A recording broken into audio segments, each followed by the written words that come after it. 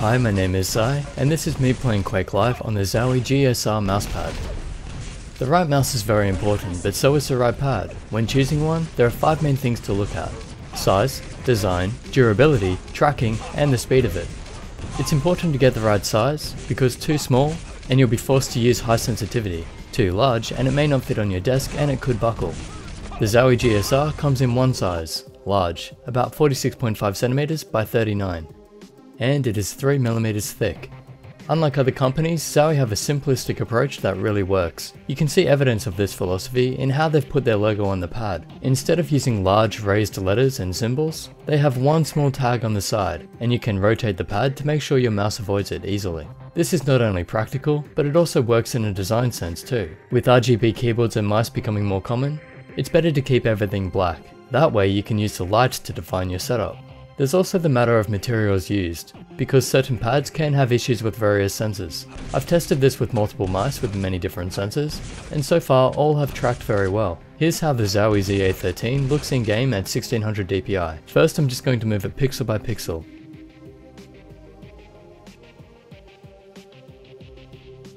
Then speeding up a bit.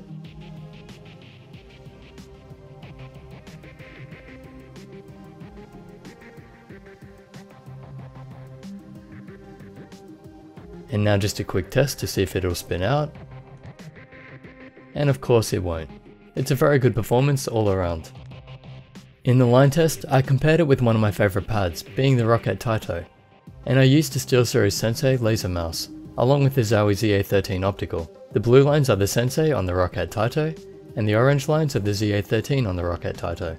The light blue lines are the Sensei on the GSR, and the red lines are the ZA13 on the GSR. We see the usual jitter of the laser mouse on both pads, but the optical tracks exactly as you'd expect, so anyone using this pad with an optical sensor should get good results. For durability, this has stitched edges, which prevents the top layer from lifting over time. Some have complained that stitched edges can irritate their arms, but these feel soft and smooth, very high quality. I wouldn't expect any irritation from these. You also don't want a pad to slide around. On the base, it's a grippy, rubberized material, and while it holds fairly well while I'm pushing on it, it did move a little while I was playing, only once or twice though, so this might be one area that they could improve a little bit.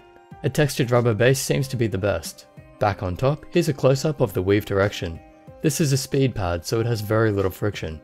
It's hard to quantify exactly what it feels like, but I felt most comfortable playing at 0.9 sensitivity, which is the same as the Roccat Taito, one of my favourites.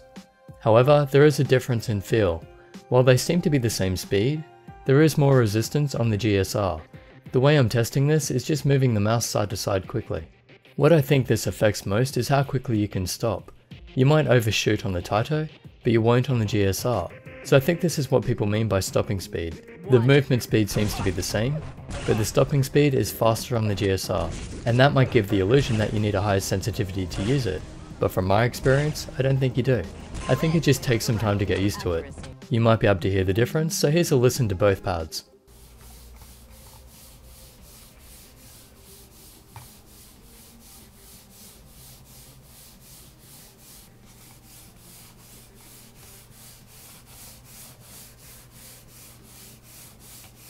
To me, the Taito actually sounds a bit scratchy, a fair bit louder than the GSR, and personally I prefer quieter pads. In conclusion, while I would personally like an extended version of this to cover my desk, for people who want a large mousepad, plain black with stitched edges, no raised logos, and a decent amount of control on a speed pad, this is one of the best options. This style of pad is becoming more and more common, so your choice will have to be based on size, speed, availability, and cost. If what I've said in this review sounds like what you want, then I highly recommend getting one. It's a great pad, one I'd be happy to use during competitive play. I'll do comparison reviews in the future to help you understand which pad is right for you, so subscribe and stay tuned for that. Hope that helps. If you want to purchase one of these, I'll leave links in the description to M-Wave in Australia and for Amazon. Also check the description for more information. Special thanks to Zowie for sending this out for review, and as always, like and share this video, and I'll catch you in the next. Red wins the round. Accuracy.